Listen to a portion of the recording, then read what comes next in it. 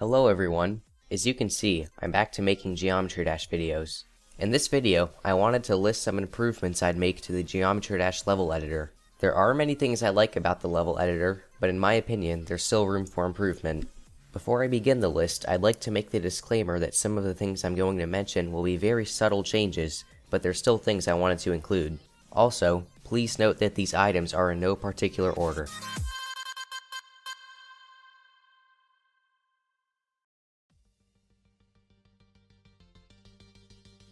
With all of the triggers currently in Geometry Dash, as well as with all of the triggers being implemented in the future, I believe that a trigger allowing you to toggle player input would fit right in.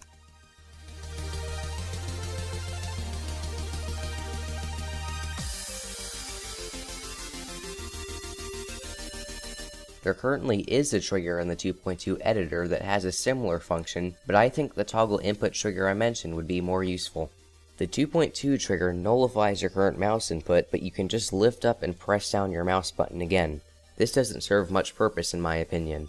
Although there are ways to restrict the player's movement without the use of a trigger like this, these methods don't always work perfectly, and players who are newer to the level editor often have a hard time doing them correctly. In addition, these methods that are commonly used aren't very efficient in comparison.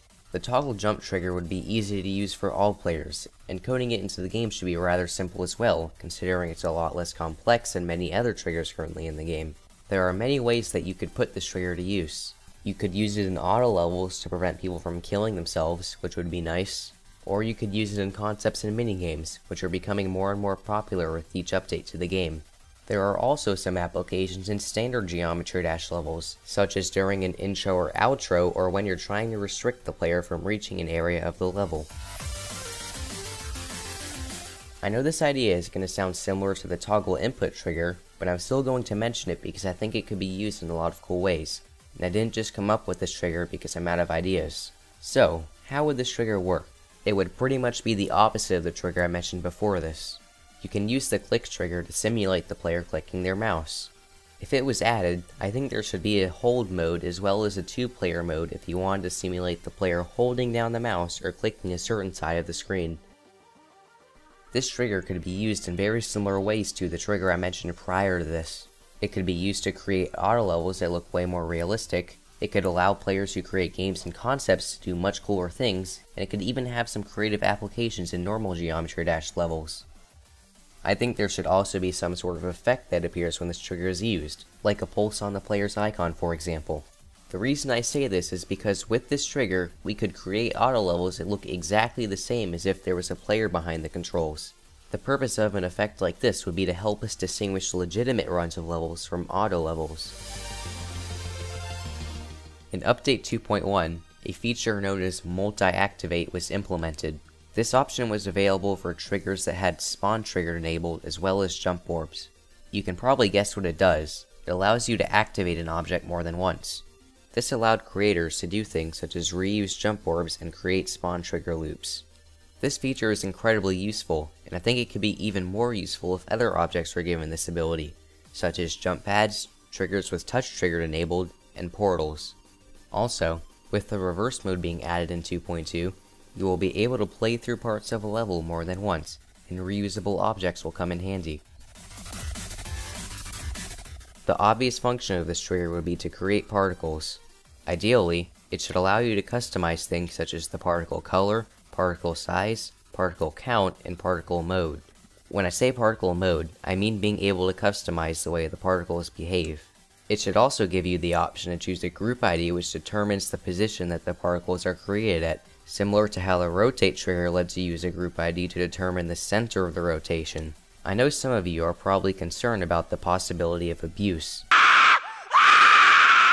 It may seem that players could use this trigger to lag lower end devices by spawning in unreasonable amounts of particles, but there's one simple reason why they wouldn't be able to do this. Geometry Dash sets a cap on the amount of particles allowed on the screen at once. You can see this for yourself if you spam down a bunch of jump pads or any other object that creates particles. The particle cap should prevent this kind of abuse from happening.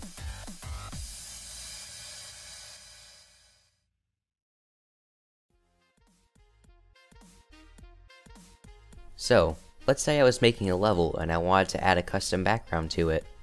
So I make the background, but then I need to sync the background to the camera movement. Here's where the problem is.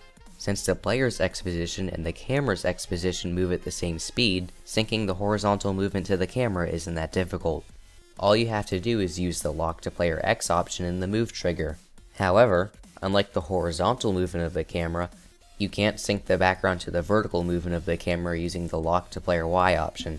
If you try, then your background will move like this, which looks dumb. So, the idea I'm trying to propose here would be a lock to camera Y option in the move trigger.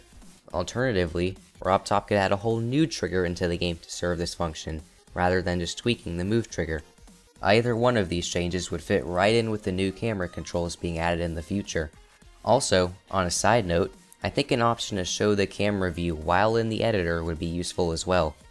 This feature would be helpful when you're trying to create a background that's the right size. Geometry Dash has a number of key bindings that make editing levels a lot more efficient, or at least if you play the PC version of the game.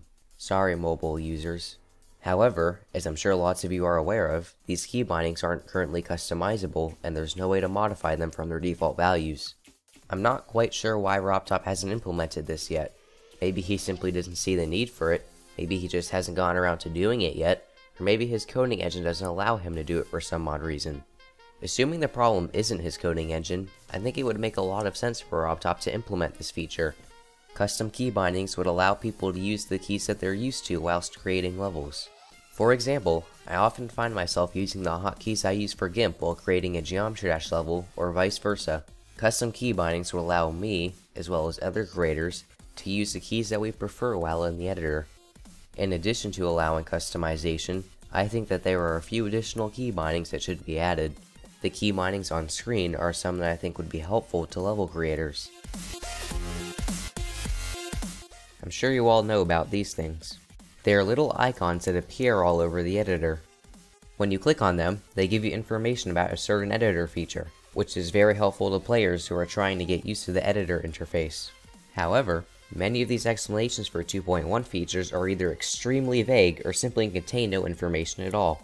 At first, I was just going to say RobTop should fill these explanations in and then move on to the next segment. However, I decided to go the extra mile and actually made up my own explanations for the triggers that were missing them. I left a pastebin link in the description for anybody who wanted to read them. There are still a few additional things I wanted to include in this video, but they weren't long enough for their own segment. So, in the end, I decided to just merge them together into one single miscellaneous segment. The first thing on the list would be to increase the functionality of the scale tool. Using the scale tool, you can scale objects up to a maximum of 200% their original size. This is helpful, but I don't think it would hurt to increase the capacity of this trigger to give level creators more options. My second suggestion would be an option for solid blocks, allowing you to switch them between solid and non-solid. This could be used for both decoration or gameplay purposes. Third, I think it would be nice if there was an alpha slider in an object's edit menu. You can already change an object's alpha value by using an alpha trigger, but an alpha slider would be a lot more convenient because you wouldn't have to create a new group ID for every new alpha value. My fourth suggestion is extremely subtle, but it's something that still gets on my nerves. In 2.1, an object was introduced that allowed you to display the count of an item ID. This allowed you to create things such as point systems in your levels.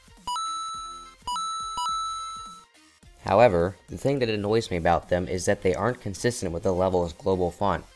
This makes it look really ugly when it's next to an object that is consistent with the level's font. Changing this shouldn't be difficult, and it would make levels look a lot better.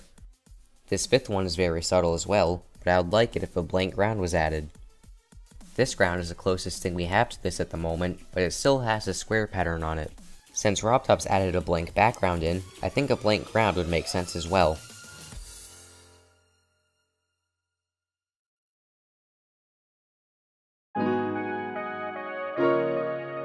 As I used the level editor over the past few years, a bunch of ideas built up in my mind about things that I'd like to either be added or changed.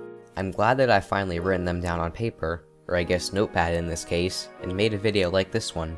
The ideas I listed weren't the only ones I had, but they were the more interesting ones. I might make a part 2 to this video, or I might make a video where I list changes that I'd make to the game as a whole. Also, I'm sure many of you watching also have many ideas like these, and I'd love to see them. Feel free to leave a comment with your idea included, and I'll probably end up compiling my favorite ideas into a pinned comment. Maybe I'll make a video on those. Anyway, that's all I really had to say, so have a Merry Christmas, and I'll see you in my next video.